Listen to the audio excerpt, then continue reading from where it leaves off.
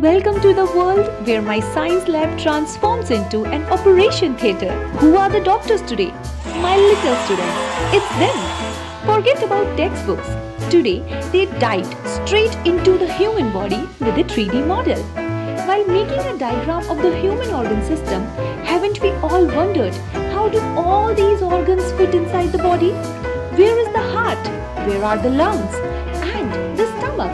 Where does it go? It's like fitting pieces into a jigsaw puzzle with each organ in just the right spot. Today, they didn't just read about it.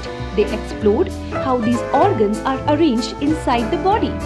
They deassembled and reassembled organs like the liver, stomach and intestines, discovering how they work together.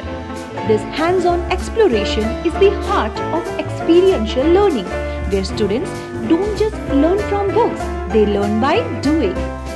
Today, they didn't just become doctors for a day, they became true explorers of the body. And that's how science came alive in my joyful Pathshala. One organ, one puzzle piece, one curious mind at a time.